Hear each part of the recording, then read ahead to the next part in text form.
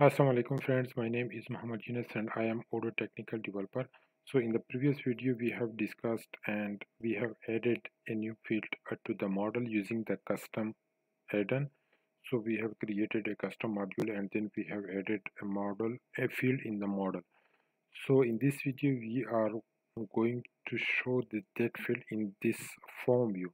So for this purpose we need to inherit this form view, and then we need to use the Xpath to add the field in this view. So first of all, what we need to do is go to the POI Charm. So inside the POI Charm we need to add a new directory to define the files related to the views. So we have added a directory to define the files related to the models, which are Python files. And then in order to define the views file, which is of type XML, so we need to add a new directory which is views.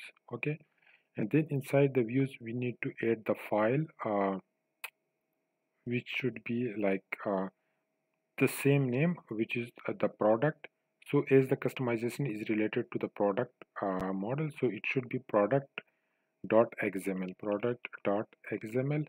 Okay, and it will be added like this, and then here we need to add the structure like this, Odoo, and then close, and then sorry, first we need to add XML.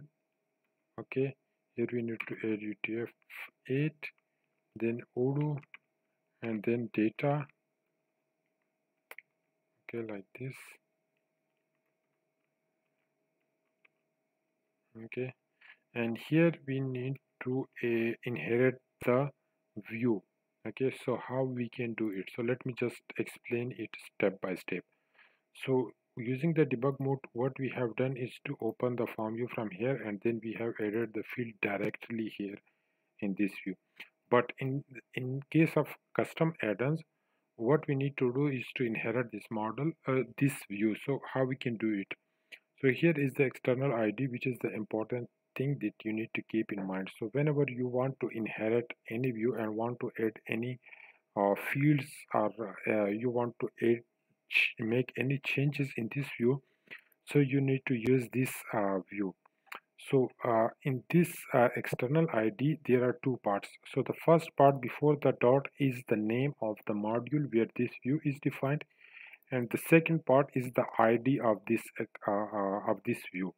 So if you copy this view, and then we go to the Odoo default add-ons, and then here at the bottom we search for the product module. So let me go here. This is the product module, and then we open it. So as I already told you that the views related files are defined inside the views directory. So we need to search, right click here, and then find in files, and then paste the ID of the view. So here we need to change the file extensions to XML, and here this is the ID, this is the view that we need to inherit. So let me open it by double click here. So let me close this section. So this is the whole view until this one. So let me copy the whole view from here. Okay, and then I will show you what we need to do. So copy the whole view and then paste it here. First thing is this, and then in order to properly format it, just just select everything and go to code, and here you need to click reformat the code. So the code will be reformatted automatically. Okay, so what things we need to keep here? So we just need to remove these two lines. We need to remove the priority, we need to remove a mode primary. Okay, and then we need to remove everything inside this tag. So if you go here, this everything we need to remove until this Xpath. Okay, we need to remove this Xpath also, like this, and this one, and this is the ID, external ID, and here is the inherited ID. So in this case we want to inherit this view, so we need to copy this view, and then we need to paste it here because we want to inherit this view, and this should be the module name, like in this case it is product, so it should be same. Okay, here is the name of the view, which you can change if you want. Here is the model, which should be the same. So like we want to add the field inside product.template, so we are going to inherit the view of the product.template, and here we need to add one thing, which is Xpath. So Xpath is actually used to uh, to identify the field where we want to add this new field. So we need to use XPath to define the position of the field. So here, like in like the format of the XPath is something like X. You can say XPath expr is equal to and a double forward slash, and then here we now need to add something like what is at the tag name. It is field and then these brackets, and then under at the rate, and then the attribute. So what is the attribute? Attribute is name, so you need to use the attribute which should be unique.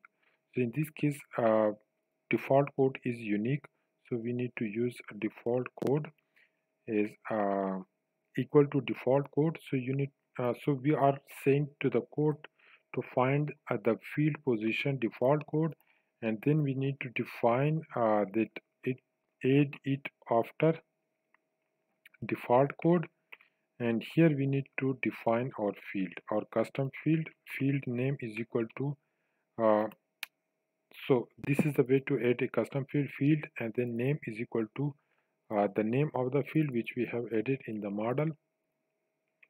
Sorry, like this name of the field inside these codes, and then close the tag. So this is it, and then the next step is go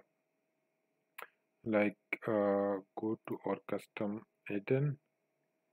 So the next step is to add this file inside this manifest.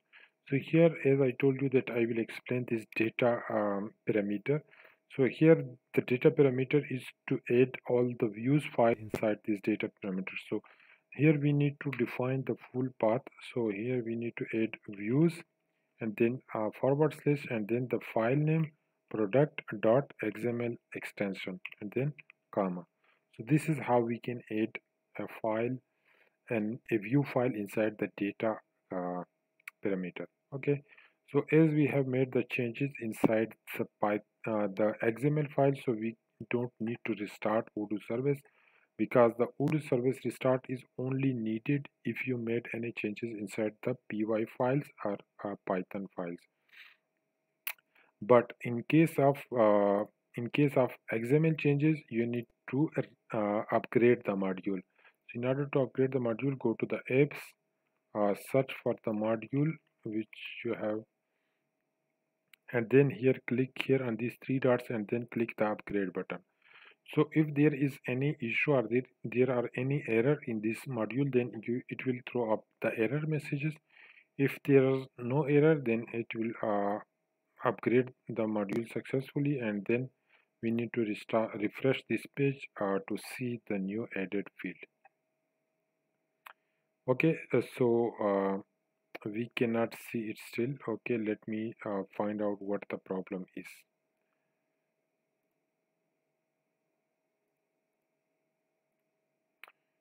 Okay, so one thing we need to keep in mind is that we have made the changes inside the PY file, so we need to restart Odoo service. And once we restart Odoo service, then we need to upgrade the module. Okay, go to apps, search for the module Odoo product,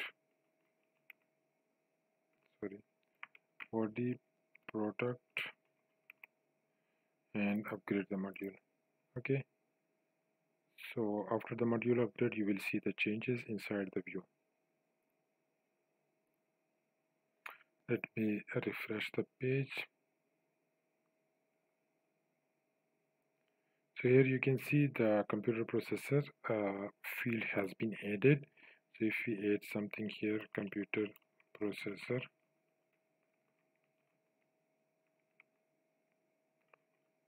like this. So it will be added and you can save it.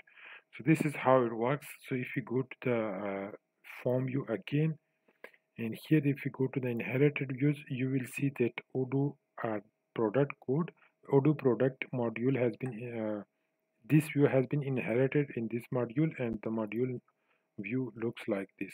So this is how you can find all the inheritance related to the views. So in order to discuss about the position attribute, if we go here and add before, so currently it is after the default code. This is actually the default code, and you can see here default code. So currently it is after the default code. So if you want to add before the default code, you just need to change this to before. Okay, and then go to apps like here, search for the custom module which is Odoo product,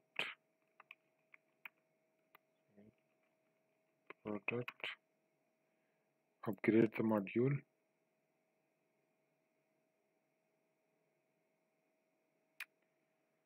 Okay, and let me refresh it. So it will show it before the internal reference. Internal reference is actually the technical name of it is barcode. So here you can see it has been added before the internal reference. So this is how you can inherit a view, and how you can create a custom module. So in the upcoming videos we will discuss more about the customization of Odoo and how to customize a different feature. So if you enjoyed this video, please give a huge thumbs up, and also don't forget to subscribe to our channel.